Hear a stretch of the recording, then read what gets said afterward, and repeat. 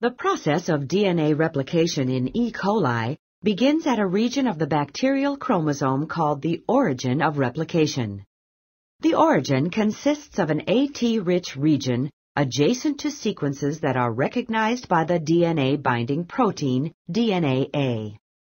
The binding of DNA-A to the DNA-A boxes initiates a process that leads to an opening of the AT-rich region.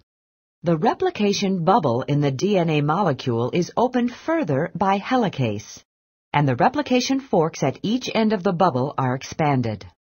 Single-strand binding proteins then attach to each single-stranded DNA molecule to stabilize the open bubble, and subsequently topoisomerases bind to relieve the supercoiling of the double-stranded DNA created by the unwinding of the strands. RNA primers are synthesized by the enzyme called DNA primase. To make the two leading strands, single primers are synthesized at the origin.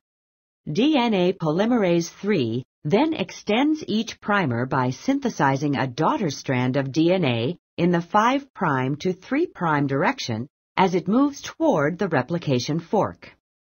Each lagging strand is made in the direction away from the replication fork.